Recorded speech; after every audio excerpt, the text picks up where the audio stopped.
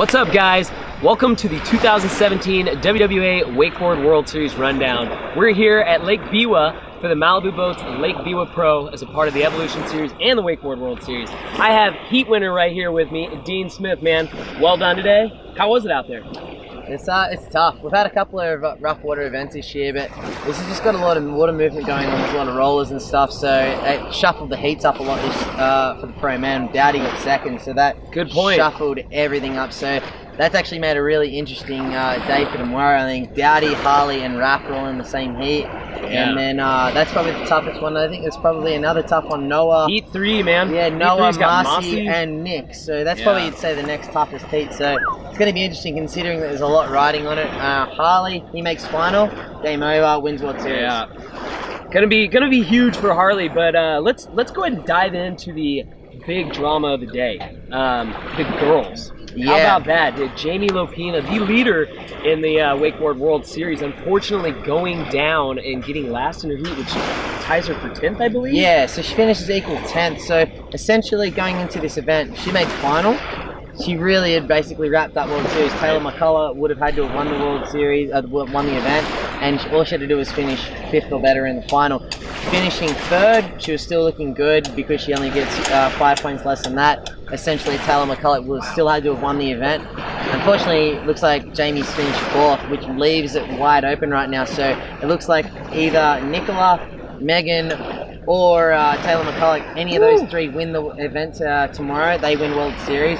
And then there's still a slim hope for Jamie, as far as you can work out, doing all the math and stuff. If Nicola or Megan don't win the event, Taylor comes 2nd, she wins World Series. Woo! If none of those three come 3rd, then come top 3, then Jamie still wins. So she still has a hope, but she's definitely hanging on the other girls. I can definitely tell you, that this is the last stop, so we're building up more drama than ever right now. And it's the tightest I've seen it. Like for the last few years, like you look at the last few years, Megan's dominated the pro women. It's been wrapped up usually three events before the final, crushing it. And Megan coming back this year, missing the opening couple of events, has done a crazy job to get back into the points chase. Wow. And the last few years, last year Dowdy was pretty methodical in getting the World Series wrapped up. He knew exactly where he had to finish.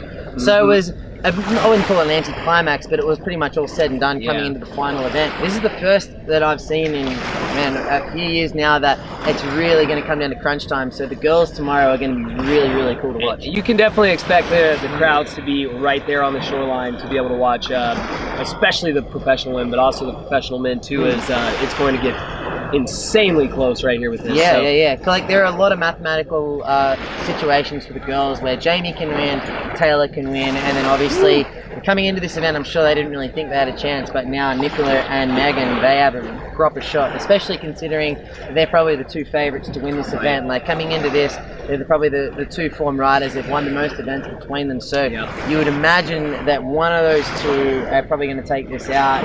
Probably going into this right now, they're probably the favourites, and coming into this, they really didn't have a mathematical chance until, unfortunately, Jamie came forth. It's going to be wild. We will be crowning so many different champions tomorrow. I mean, we're going to be doing the event champion, both men and women, and we're going to be also doing Wakeboard World Series and the Evolution Series. So we got a lot on the line right here, as this is the last event of the year. And speaking of last event, is it your last event of all time? Oh man, that's going to be one that hurts. Dean, you're one of the last of a breed that we need more of, man. So I know it's going to hurt me a lot seeing you go, but I understand why. I'll see you in the boat next year. There you go. There you go. Well, we can hope that we have tomorrow the somewhat similar weather we had today. There was supposed to be a typhoon today come through, and instead we've got calm winds. I mean, the gods who were looking over at us here in Japan. All things considered, it wasn't too bad at all. Just to bounce back a few boats around, so it just made for some uneven conditions. But man, the wake's cracking. Like it's still really good. So we're looking forward to riding tomorrow. And like I said, like a few mathematical situations. There's a little bit of drama on the line for tomorrow. Woo! Obviously, Harley. He makes final, game over, wins World Series, but we'll probably have to look over the math because I can't imagine any situations that Harley usually doesn't make a final. So yeah, true that. That's just one of those things. But man, it's going to be pretty cool. It'll be interesting. We're expected to have warm weather and sun tomorrow, so we cannot wait to wrap up this entire event and crown all these different champions. Dean, I want to congratulate you again on winning your heat. we're all hoping to see you there in that final, and Same, hopefully man. on top of that podium one last time, man. Yeah, man. So thank you guys. Check with us tomorrow as we're gonna have one of the most insane days that we've ever had in wakeboarding history.